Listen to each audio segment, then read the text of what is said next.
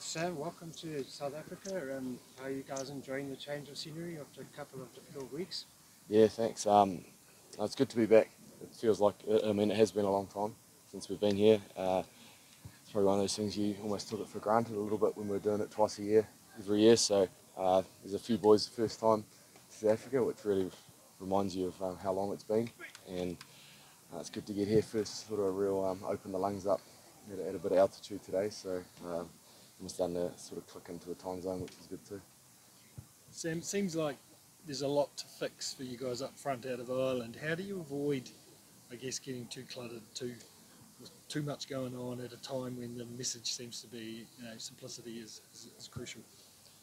Yeah, it may seem like there's a lot to fix from the outside potentially, but in camp we've got a couple of really clear focuses, and often when you get what you could say like the big rocks of a four pack right, a lot of those other smaller things which may seem like issues sort of sort themselves out. So I think the hardest bit after the last game was actually going home for a week. As much as we needed the break from it all, it was so good to get back in Wellington for that 2-day camp and start putting some work in to fix things and start moving forward. I suppose it didn't feel like you could really move forward until we started trying to get things, or trying to improve and get things right. So we had a good few days down there.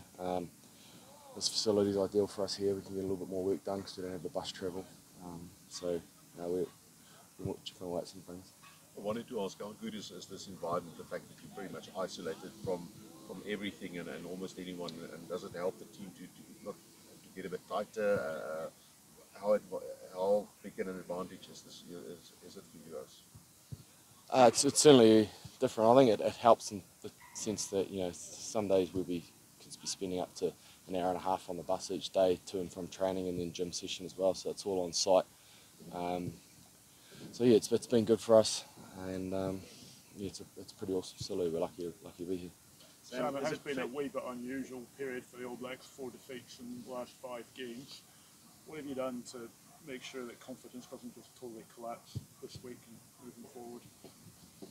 Yeah, good question. It's I think it's important that we, like I alluded to a little bit earlier, that we don't focus on all these things that are going wrong, because the truth is there's not heaps of things that are going wrong, and the top teams, there's small margins between games. For example, the last game we lost by 10, but we let in 2 rolling more tries, which as an All Black 4-pack is something we don't see as acceptable. So we fix something like that, and that's one big rock that we've sorted out. So all we do is just focus on what we do, and there's actually like a lot of stuff we are doing well. So focus on that as well, instead of always drilling down on what's not going well. Sam, is it fair to say that this fixture is the one that brings the best out of both teams, and therefore comes at a pretty important time? Yeah, it's pretty fair to say, I reckon. I just think these test matches over here are some of the toughest test matches I've been involved in. I love playing South Africa over here. I think any time where a test match is super tough, it's most enjoyable when you walk off the field knowing that you've absolutely given everything. So yeah, I know that it'll be like that on Saturday. And Jason Ryan has been in the camp a very short period of time, but has worked with a lot of these players. And how important has that different voice been, especially amongst you forwards? Yeah, Jason's been outstanding. He's come in and just sort of taken control and found his feet straight away. He's clearly very knowledgeable and knows what he wants out of our forward pack. So I feel like we've made some good strides already in the last couple of days. And just the Springboks and what you've made of them, you've obviously seen what they've done against Wales. They've had some challenges of their own. Do you think that this fixture brings the best out of them as well? Yeah, I think so. I think they'd probably agree with that too. Obviously against Wales, they made a few changes between test matches. They've got an incredible amount of depth in their squad. And I think we know what we're going to get when we play the Springboks. A confrontational, physical battle. And you just have to, we're looking at the footage, big men coming around the corner, running hard, cleaning hard, and then some of the skill in the midfield and outside backs, skill and speed is right up there, the best in the world. So they're the full package. Sam, how are you bearing up?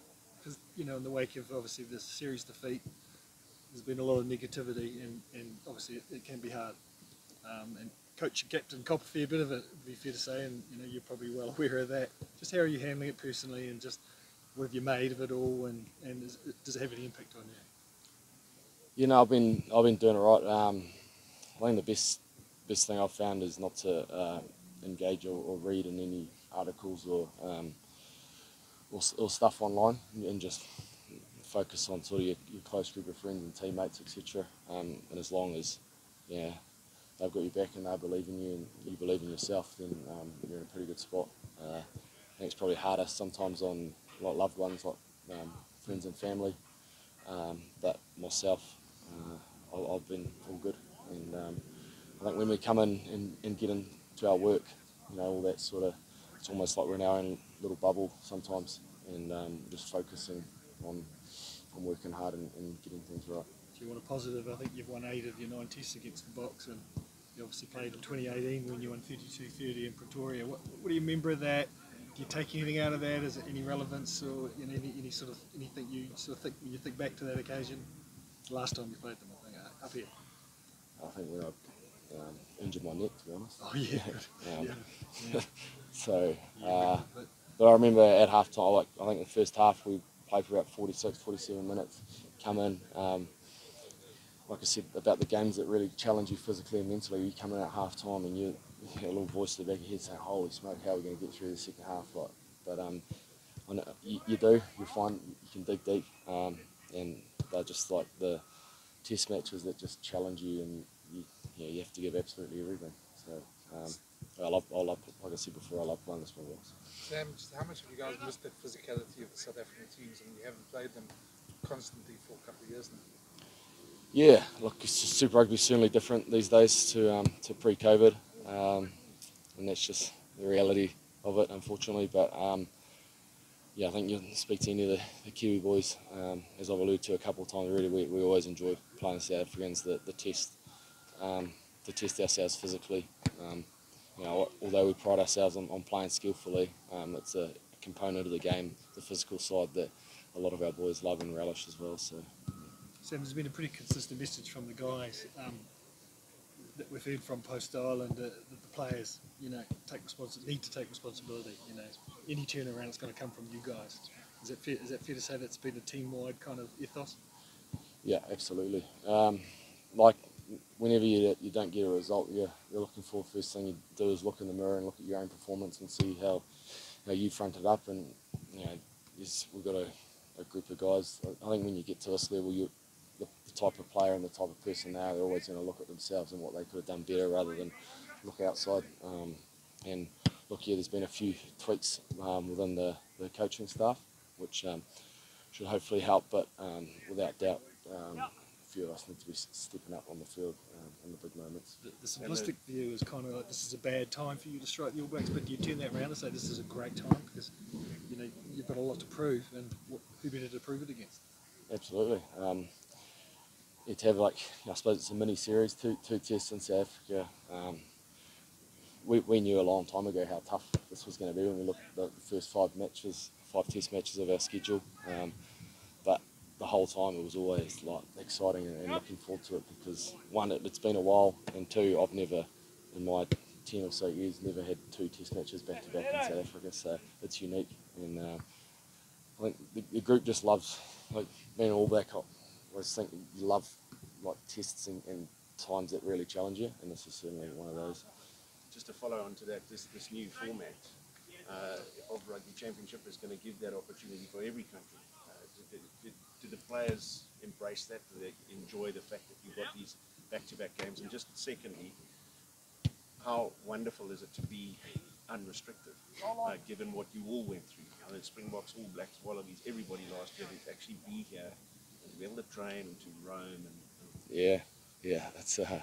It's pretty good. I mean, the old format, when we used to go to Argentina and then we'd come from Argentina to here, it's a tough haul. You got 3, New Zealand, RG, South Africa, back home, 4 different time zones effectively, and in 4 weeks there's tough times. So to get here and get settled in, hopefully adjust to a bit of altitude and have 2 weeks here against one of the best teams in the world is awesome. And then to not have those sort of restrictions, and and I know tomorrow on our day off we've had sort of 3 days of training here now. A lot of guys going to Kruger Park, freshen up, get out and experience South Africa. It would be great for us to, because you think back to last year where the boys had sort of 12, 13 weeks on the road, but pretty confined to the hotels. It can be draining. Anyone got the last one? Happy? Sweet. Team. Thanks. Thank you.